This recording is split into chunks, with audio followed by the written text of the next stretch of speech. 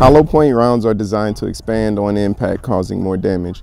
But do you know that they don't often expand? Obviously, this is a jug of water. Humans are 60% water, so a Hollowpoint round should easily expand hitting a target like this.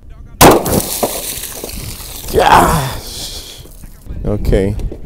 I can already tell by this exit right here, it expanded into a perfect plus sign or X, whichever you want to say. Looks like it passed through 2 jugs and stopped in the third. See if we can get it out. This is my first time catching a bullet. That water is ice cold. Look at that perfect expansion from the original size.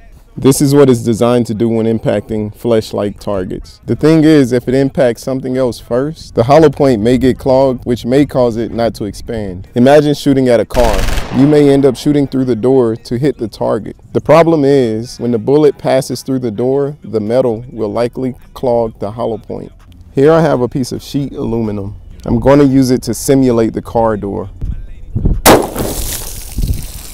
So it went through 2, hit into the third. I'm not sure if it went in or bounced. All right, after looking for a while, I found this one on the ground and it actually still did open up just as it's designed to do. So what I did next, I folded the aluminum over itself a few times.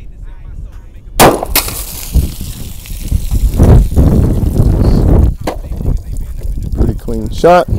Through the first jug, through the second jug, through the third jug. And you can see, as I'm looking in the third jug, there's no expansion. Into the fourth jug here, still no expansion.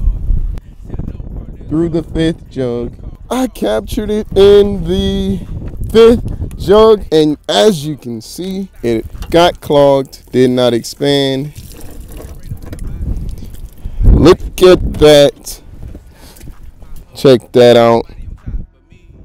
This is what an expanded Hollowpoint should look like, and this is what a clogged Hollowpoint looks like.